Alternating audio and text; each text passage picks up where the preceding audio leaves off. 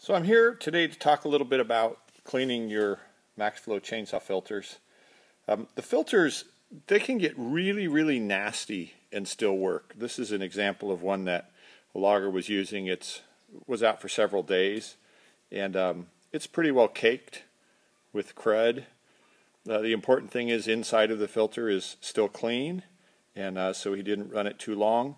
If you look down inside here and you begin to see dust and dirt, that just means you've gone a little bit too long between cleanings. Also, the throat of the carburetor, you'll begin to see a little bit of dust.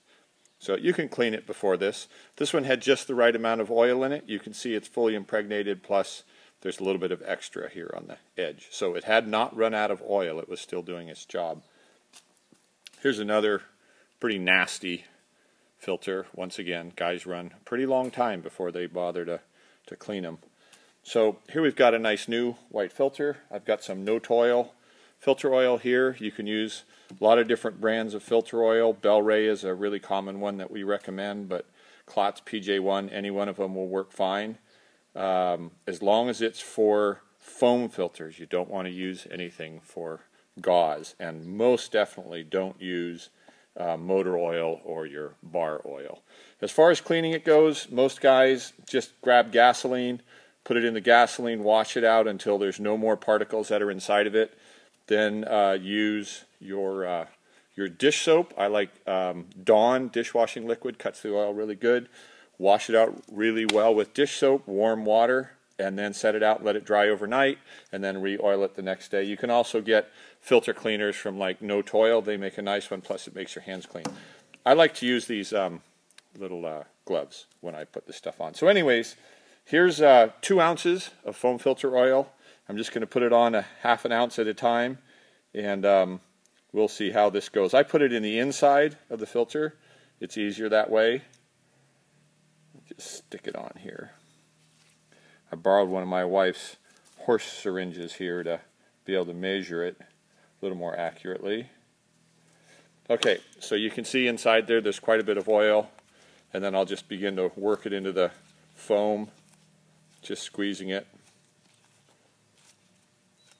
And right now, if I look in my knuckles, I'm not quite getting enough. I'm going to just put a little bit more on. This is pretty nicely covered. You can look inside here, and it's worked its way all the way through. That was with a ½ ounce of oil on a brand new white filter.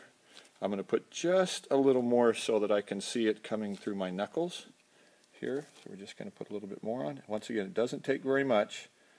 So now we've got a little over ½ ounce of oil. Just going to work that through. I don't know if you can see my knuckles here, where the oil is just beginning to squeeze out. So about a ½ ounce is what you need.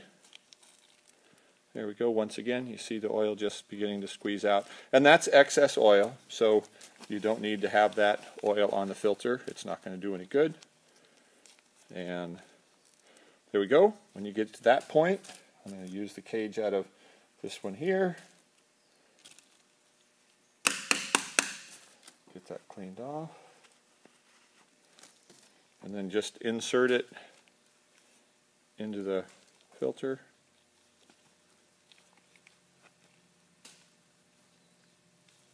Like this. And center it up. And that's it. That filter is ready to go out and work again.